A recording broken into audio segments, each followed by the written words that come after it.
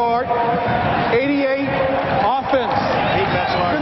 One thing about Ryko is when he knows he's going to start and he gets all the repetitions during the week, he seems to be more successful. When he has to come in off the bench, he is not as effective at quarterback as when he starts, and he knows he's going to start because obviously during the course of the week the starter gets 70 to 80% of the reps. Well, his record as a starter bears it out. 6 up and 2 down as a starter, including 2 wins in the playoffs. It's a 1st and 15. Thomas off the handoff with a short pickup. Thurman Thomas stopped by William Thomas. Been a very strong game for the outside linebacker, William Thomas. This team, the Philadelphia Eagles, their pursuit to the ball is incredible. I mean, if you take a look at that last play with Thurman Thomas, there were 6 guys actually making the tackle. And the word on Jim Kelly, he sprained his ankle. He is getting retaped, and the Bills expect that he will return. 2nd and 13, and Wright brought down again. It is number 51, William Thomas. Talk about Pete Metzelar's having a record-breaking day. William Thomas is having a record-breaking day. This is probably the best game he's ever played.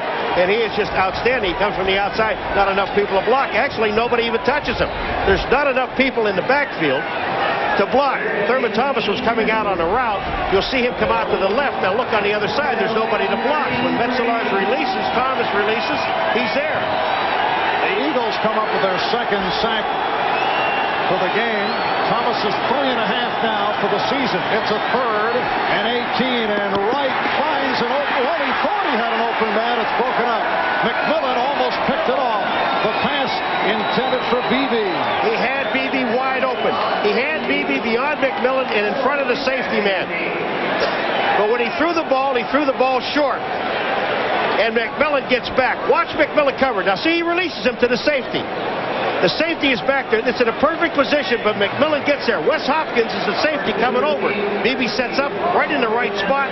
Didn't have enough on the ball. And Steve Christie will try from 51 yards away.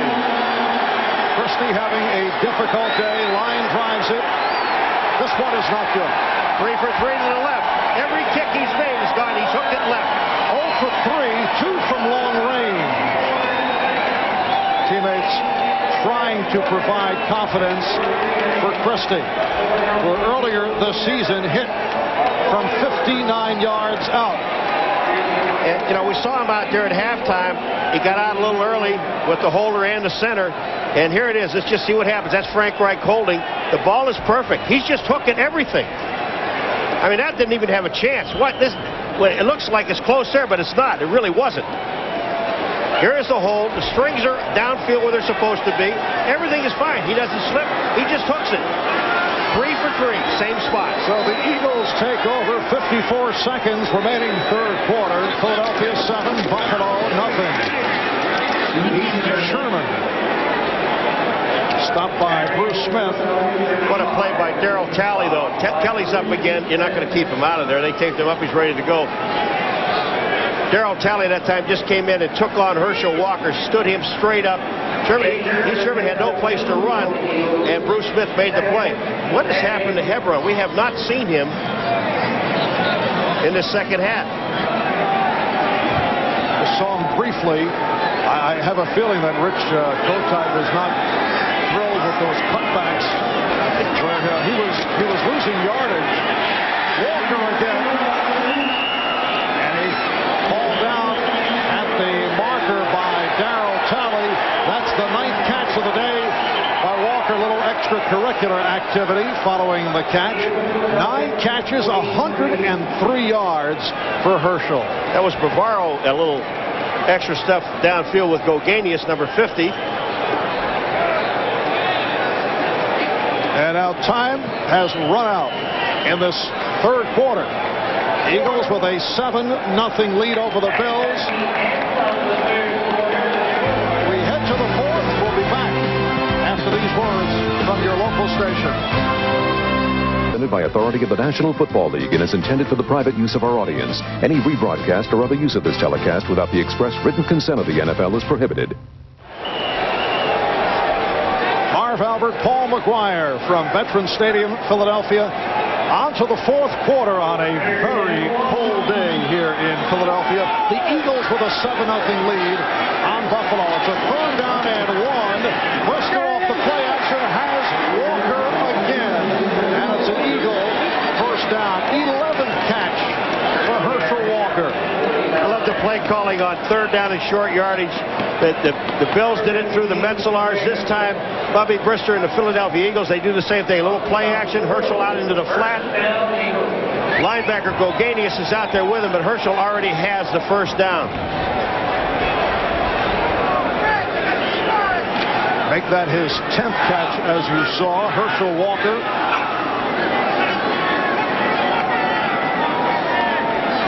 Setting up the first down at the 49. And Walker fumbles. It is recovered by Buffalo. Well, from time to time, Herschel has had fumble problems. It was Marcus Patton on the recovery. Yeah, but it was Cornelius Bennett on the hit. He gets by Anton Davis. Watch Cornelius Bennett. He throws Davis away and then reaches in and knocks the ball away from Herschel Walker. Again, the handoff with the wrong hand as far as I'm concerned. The handoff is there. Cornelius Bennett with the hit. Anton Davis just does not make the block, and Cornelius Bennett makes the hit. Marcus Patton gets the fumble. Do it again. Do here a lot. So the Buffalo Bills have taken over. Jim Kelly is back at quarterback, and Kelly with protection getting the long look, throwing, and it's broken up. McMillan getting a piece of it. It was intended for BB. BB was saying he's holding the back of my shirt. If the flag isn't there, you're not going to get it. Kelly takes another shot. Kelly has a lot of time to throw. There's Parker out in front. Kelly sits and waits, and then there's the shot there. And then at the end, where's the hand? Is the hand on his back? There's officials all the way around. I wouldn't call that pass interference. I thought it was a good play. 2nd and 10. Kelly completing. He's limping again. I mean, he's just taking shot after shot. Flores, that time, number 95, again on the hit. And that's the 6th catch of the day for Bill Brooks.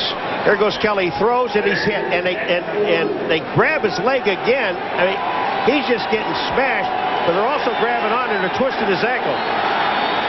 You want to find out how tough he is? Just watch it. It's a 3rd and 4 at the 43. Minute and a half gone by in the 4th. Almost intercepted by William Thomas. What a game he has played. If there's such a thing as a player of the game, they don't have one, I guess, each week. But I know his teammates will give it to him on defense. It's got to be William Thomas. Times this perfectly. The pass by Kelly. Thomas is right there. He jumps up and gets both hands on it. So the Buffalo Bills, following that fumble recovery, not able to take advantage. Chris Moore will punt from his 42-yard line. I didn't know that he could catch it.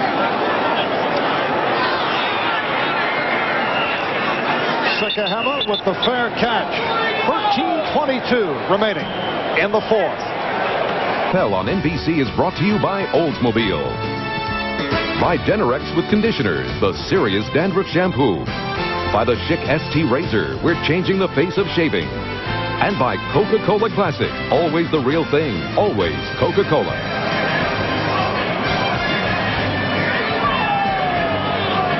A look at the 2 quarterbacks. Jim Kelly, 17 of 27, 210 yards. Bobby Brister, 19 for 32, 190, and the only score, the 19-yard touchdown pass to a wide-open Calvin Williams. Back to the ground for Herschel Walker.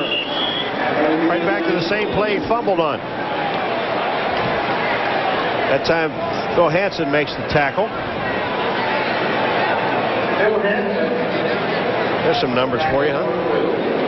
The rushing department not doing too well, 27 yards. But on the pass receiving department, it's, do I figure that right? A little over 10 a catch? Quick mathematics. That is unbelievable. I'm the Citadel graduate. Well, I actually did graduate. 2nd down and 10. Brister able to get it away. Incomplete. plate intended.